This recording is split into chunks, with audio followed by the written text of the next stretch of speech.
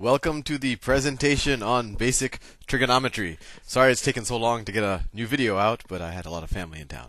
So let's get started with trigonometry. Let me get the pen tool all set up. I'm a little rusty. I'll use green. Trigonometry. I think it means trigonometry.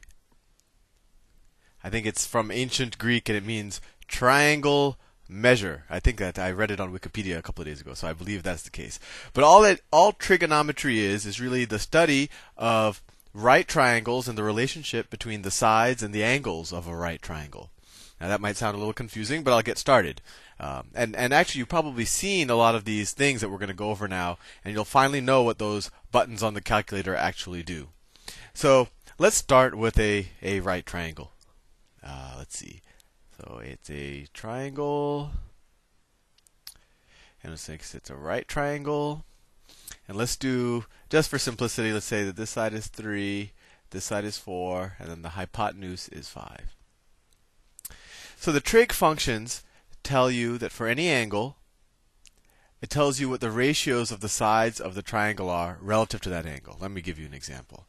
Let's call this angle theta. Theta is the Greek alphabet people tend to use for the angle that you're going to find a trig function of. Let's say you wanted to find the sine,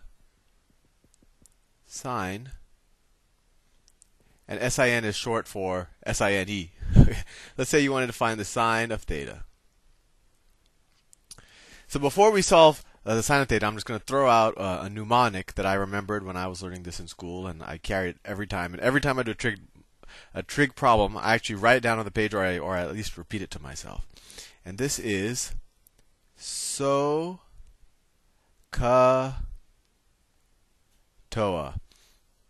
I have vague memories of my math teacher in high school telling a story about some Indian princess who was named SOHCAHTOA, but I forget. But all you have to remember is SOHCAHTOA. Now you might say, well, what is SOHCAHTOA? Well, SOHCAHTOA says that sine is opposite over hypotenuse, cosine is adjacent over hypotenuse, and tangent is opposite over adjacent.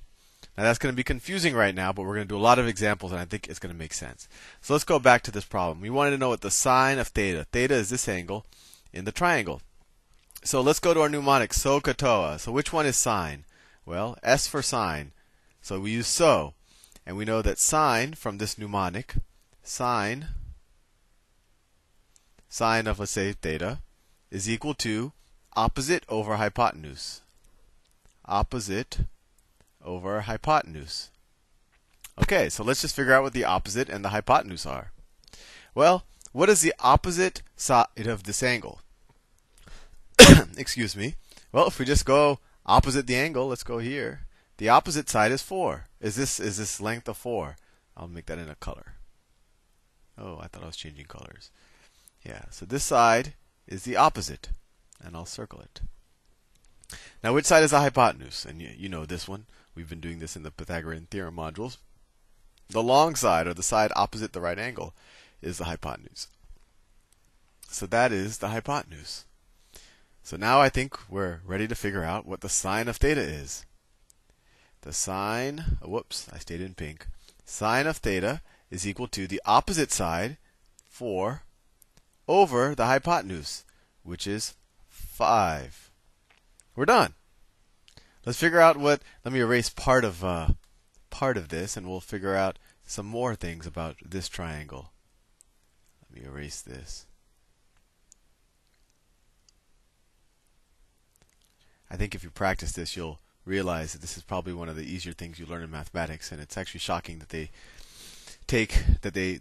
wait till pre-calculus to teach this, because a smart middle schooler could, I think, easily handle this. Not to make you feel bad if you're not getting it, but just to give you confidence that you will get it and you will realize that it is very simple.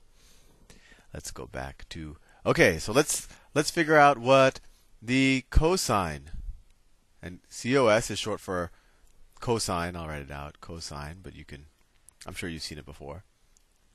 So what is the cosine of theta? Well, we go back to our mnemonic, SOHCAHTOA. Well, cosine is the ka, right? And that tells us that cosine of theta is equal to adjacent over hypotenuse. Adjacent over hypotenuse. Well, once again, let's figure out what the adjacent side is. Well, the adjacent side, this is this side was the opposite side, right? Because it's opposite the angle. This side is the hypotenuse because it's the longest side. And then you can just by deductive reasoning, but also just by looking at it, you see that this side right here, the side of length 3, is adjacent to the angle, right? Adjacent means right beside it. So that's the adjacent side. And we already figured out that the hypotenuse is that side that I wrote in pink. So we're ready to figure out what cosine of theta equals.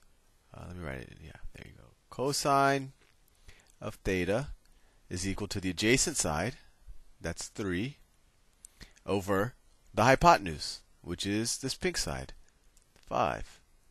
Pretty straightforward, isn't it? Let's do another one. Okay, I don't want to erase the whole thing. I just want to erase part of the page because I want to keep using this triangle. Let's see. Let's see. Let's see. Okay, one left, the TOA. So if you remember what I said a little while ago, well, we'll figure it out. But what is the oh, look how big that is. What is the tan of theta, or the tangent of theta?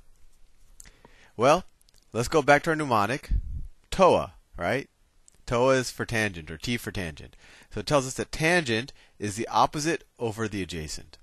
So tan of theta is equal to opposite over adjacent. Well, that equals, well, what was the opposite side? Right, the opposite side was 4. Right? And what was the adjacent side? Well, we just saw that is 3. So the tangent of this angle is 4 over 3. Now let's do another angle on this. Let's call this angle here.